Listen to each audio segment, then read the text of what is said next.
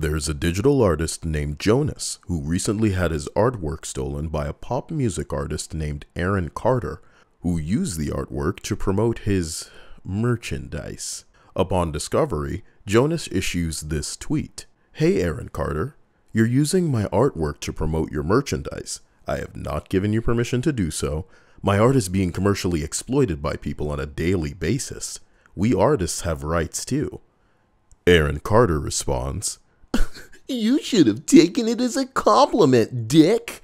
A fan of mine sent this to me. Oh, here they go again. The answer is no. This image has been made public, and I'm using it to promote my clothing line, AaronCarter.com. Guess I'll see you in small claims court, fuckery."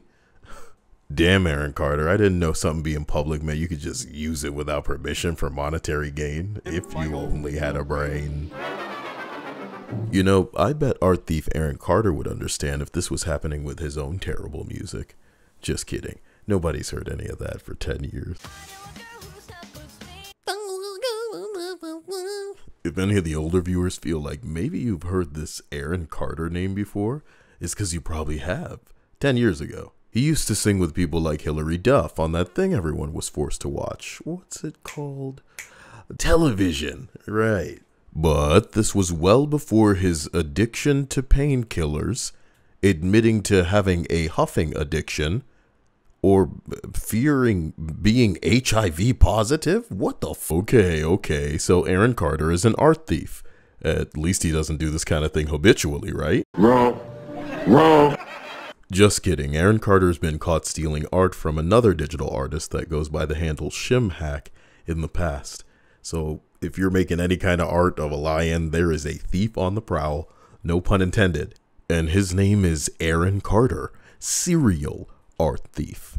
And he has probably stolen more art than we're going to be able to catch. He just uses other people's word to promote his own jizz merch while pretending to have made it himself.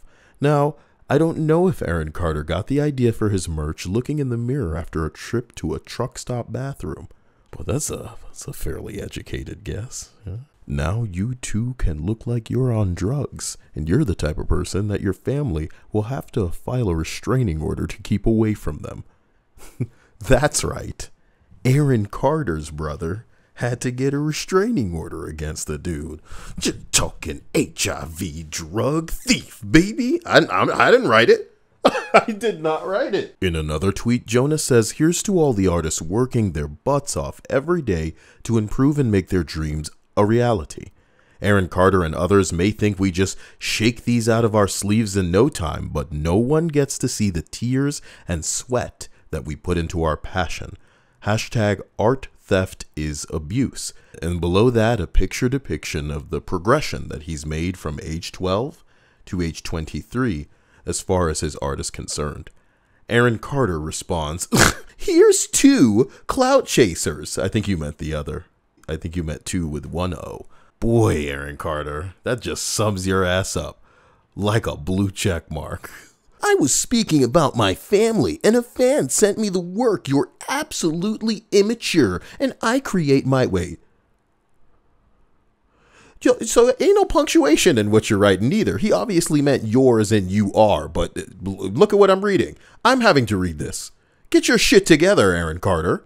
He's saying, "You're absolutely immature, and I create my own artwork. Stop trying to get clout out of my name. Bitch, Aaron Carter? Clout?" Wait a minute. Who are you? If you weren't stealing someone's art, the world would have forgotten you existed. And after this, they're going to go right back to not remembering who you are. So ending your own tweet with asshole challenge, it's kind of ironic, isn't it? Ironic. I promote people. Okay, bro. Hashtag fuckery.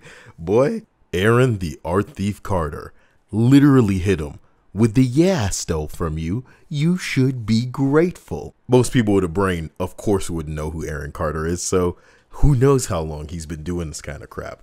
All we do know is that scrolling down his feed is like diving into mental illness itself. Fuck you guys and the artists you think I stole from. I didn't steal from anybody, didn't use him to monetize anything, so you can fucking suck a fuck. Except he did. He did use an artist's work to promote his shitty gear, and it's not the first time that he's done it. You hear all that hesitation in his voice. It's like he's scared his mom gonna come in and just pop his ass. What are you in here doing? No, Mom, I'm getting trolled by the people whose artwork I stole online. They should be grateful. No credit for artists, alright? We should take this dude's work and not credit him, but who's wanting to listen to Aaron Carter? Looks like we've got another mystery on our hands. Fuck you. It's staying up on my account, and there's not a goddamn thing you're gonna fucking do about it, so shut your fucking mouth. Jesus, he kissed his mother with that? Oh wait, his family got a restraining order against him. No, I didn't steal. So, oh, do I kiss my mom with my mom with this mouth? Yeah, you probably already know that, you fucking stalker. Wait, are you saying that